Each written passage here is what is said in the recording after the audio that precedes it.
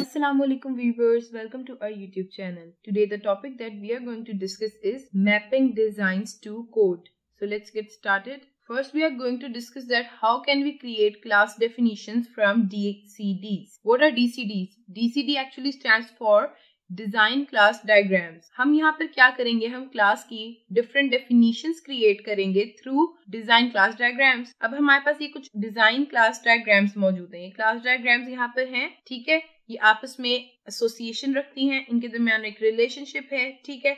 अब हम लोगों ने क्या करना है, क्लास डेफिनेशंस क्रिएट करनी है, यानी कि इन क्लासेस से हमने मेथड्स बनाने हैं। So you can see here that there is a class that is public and its name is sales line item।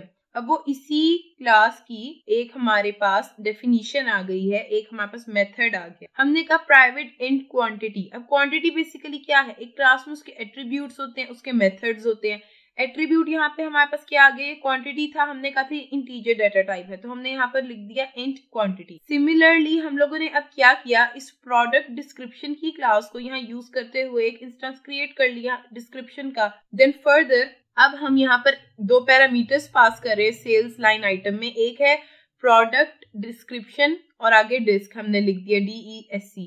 Then int quantity. अब हमने क्वांटिटी को जो है इंट से डिक्लेयर किया था ना, तो यहाँ पे हमने इंट QTY एक और वेरिएबल डिक्लेयर करते हैं दोनों में, एक जगह पे क्लास का ऑब्जेक्ट और यहाँ पे इंट वेरिएबल, और हमने ये दोनों पैरामीटर्स इसमें पास कर दिए, ठीक है। ये यहाँ बता रहा है कि इस फंक्शन में सर्टेन जो है हमारे पास फर्दर कुछ स्टेटमेंट्स हो सकती हैं। तो यहाँ पे ये जो पब्लिक मनी गेट सब टोटल है, ये भी एक हमारे पास मेथड है।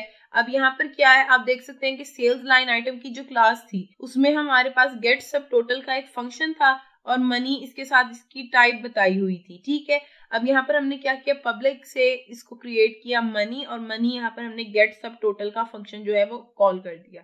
इस तरह हमने क्या किया, डिजाइन क्लास डायग्राम्स, यानी कि जो हमारे पास क्लास डायग्राम्स थी इनके थ्रू क्लास की डेफिनेशन बना ली। Next is creating methods from interaction diagrams. We know that what are interaction diagram. Sequence diagram जो है वो एक टाइप ऑफ इंटरैक्शन डायग्राम है। So we are having here register dot enter item. Register के object को message आया, enter item का further messages गए नेक्स्ट ऑब्जेक्ट को, और फिर इसी तरह so on up till line item, ठीक है। अब क्या फंक्शन है हमारे पास, that enter item method of register, कि ये रजिस्टर का एंटर आइटम का मेथड है, ठीक है। अब वो किस तरह से है, हमारे पास फर्स्ट स्टेटमेंट यहाँ क्या है, प्रोडक्ट डिस्क्रिप्शन दिस, ठीक है, that is equal to catalogue dot product description ID। कुछ पैरामीटर्स पास हो रहे हैं यहाँ पे। इसी तरह current cell dot make line item, फिर DESC जो हम लोगों ने यहाँ ऊपर देखा है कि हमने क्रिएट किया था थ्रू प्रोडक्ट डिस्क्रिप्शन, और क्वांटिटी QTY इसमें पास हो रहे हैं आर्ग्यूमेंट्स। इसी तरह हम लोगों ने क्या किया, इस इंटरैक्शन डायग्राम से मेथड को क्रिएट कर लिया। बेसिकली यहाँ पर आपको क्या पता होना चाहिए कि हम इन डिफरेंट डायग्राम से मेथड्स को क्रिएट कर सकते हैं, okay. Next is what are collections. One two many relationships are common. हमें पता है वन टू मेनी जो रिलेशनशिप है वो कॉमन होते हैं। For example, a cell must maintain visibility to a group of many cell line items instances. इसका क्या मतलब है कि जो सेल की क्लास है हमारे पास, उसके लिए जरूरी है कि वो मेंटेन करे विजिबिलिटी, किसके ऊपर या किसको विजिबल होना चाहिए, वो to a group of many sales line item instances. Sales line item के बहुत से इंस्टांसेस को जो है वो ये विजिबल होना चाहिए, ठीक है। तो ये इनके दरमियान विजिबिलिटी मेंटेन होनी चाहिए। सेल किस पे मेंटेन करेगा, सेल्स लाइन आइटम इंस्टांसेस के लिए मेंटेन करेगा, और वो सेल्स लाइन आइटम कोई एक ही इंस्टांस नहीं है बल्कि ग्रुप ऑफ मेनी इंस्टांसेस है। इन object oriented programming languages, object oriented programming languages में हमारे पास क्या होता है, these relationships are usually implemented with the introduction of a collection object. ये रिलेशनशिप किस तरह से इंप्लीमेंट हो रहे होते हैं, ये किसी कलेक्शन ऑब्जेक्ट के इंट्रोडक्शन के साथ इंप्लीमेंट हो रहे होते हैं। अब इसकी एग्जांपल में आ जाता है लिस्ट या कोई मैप या कोई सिंपल एरे, ठीक है। तो ये हमारे पास क्या होता है, कलेक्शन ऑब्जेक्ट होता है। बेसिकली लिस्ट भी कलेक्शन है, मैप भी कलेक्शन है, एरे भी कलेक्शन है, ठीक है। तो किसी भी कलेक्शन ऑब्जेक्ट के इंट्रोडक्शन के साथ रिलेशनशिप्स को यूजुअली इंप्लीमेंट किया जा रहा होता है। जावा लाइब्रेरीज कंटेन कलेक्शन क्लासेस। जावा लाइब्रेरीज के अंदर कुछ कलेक्शन क्लासेस होती हैं, जैसे कि एरे लिस्ट और हैश मैप, जो कि इंप्लीमेंट करते हैं लिस्ट और मैप के इंटरफेसेस को रिस्पेक्टिवली। यानी जो एरे लिस्ट है वो लिस्ट इंटरफेस को इंप्लीमेंट करती है और हैश मैप जो है वो मैप के इंटरफेस को इम्प्लीमेंट करता है। The choice of collection class is influenced by the requirements. जो कलेक्शन क्लास की चॉइस है वो इन फॉलोइंग रिक्वायरमेंट्स के थ्रू इन्फ्लुएंस होती है। की based lookup requires the use of a map. अगर आपने कोई की बेस्ड, की के थ्रू आपने कोई लुकअप करना है, कुछ सर्चिंग करनी है, तो उसके लिए आपको मैप की जरूरत है। A growing ordered list requires a list and so on.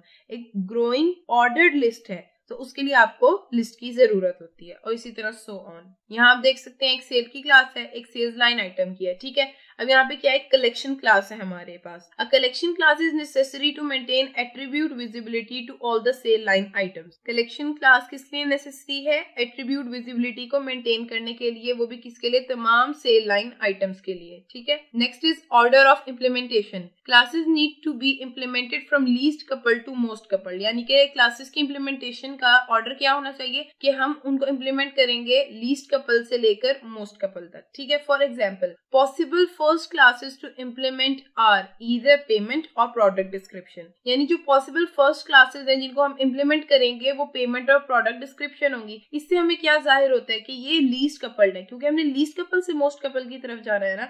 तो जो इन क्लासेस को हम फर्स्ट इम्प्लीमेंट करेंगे तो वो डेफिनेटली लीस्ट कपल्ड ही होंगी। तो वो कौन सी है? एक पेमेंट है और दूसरी प्रोडक्ट डिस्क्रिप्शन है।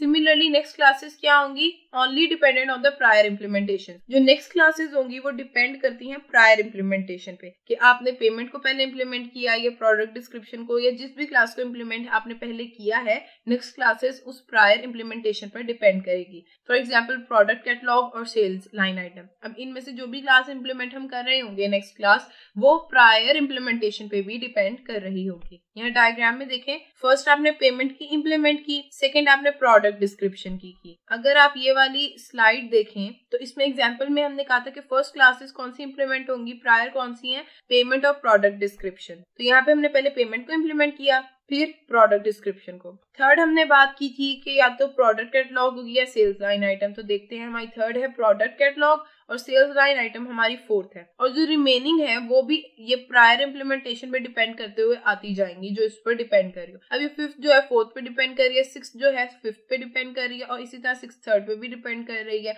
और सेवन जो है वो सिक्स पे डिपेंड कर रही है। इस तरह ये ऑर्डर ऑफ इम्प्लीमेंटेशन हमारे पास आ गया। How to design make new cell. अब मेक न्यू सेल को आप कैसे डिजाइन कर सकते हैं? हमारे पास रजिस्टर का ऑब्जेक्ट है, उसे मैसेज आया make new cell bye creator and controller. ये क्रिएटर और कंट्रोलर जो हमने पैटर्न पढ़े थे उनके थ्रू हम कह रहे हैं कि इसको एक मैसेज आ रहा है, ठीक है। Register creates a cell bye creator. Register create करेगा सेल को बाय क्रिएटर। क्रिएटर पैटर्न को फॉलो करते हुए हम यहाँ कह रहे हैं कि ये एक सेल को क्रिएट कर रहा है, सेल के ऑब्जेक्ट को, और हम कह रहे हैं कि रजिस्टर क्या है, यहाँ पे क्रिएटर है, ठीक है। फिर हम कह रहे हैं सेल क्रिएट कर रहा है लाइन आइटम्स को, तो यहाँ पे सेल क्रिएटर होगा डेफिनेटली। चलो रीड करते हैं। Bye creator cell creates an empty collection. ये क्या किया है सेल ने एक एम्प्टी कलेक्शन क्रिएट किया है। यहाँ पे आप लिस्ट देख सकते हैं ना, लिस्ट, मैप या फिर कोई एरे हो सकती थी सिंपल, बट यहाँ पे लिस्ट क्रिएट हो रही है। तो सेल ने क्या किया, एक एम्प्टी कलेक्शन यहाँ पर क्रिएट की है, जिसमें क्या होल्ड होंगे, सेल्स लाइन आइटम के इंस्टांसेस। सेल्स लाइन आइटम के जितने भी इंस्टांसेस होंगे वो इस लिस्ट में मौजूद होंगे, ठीक है।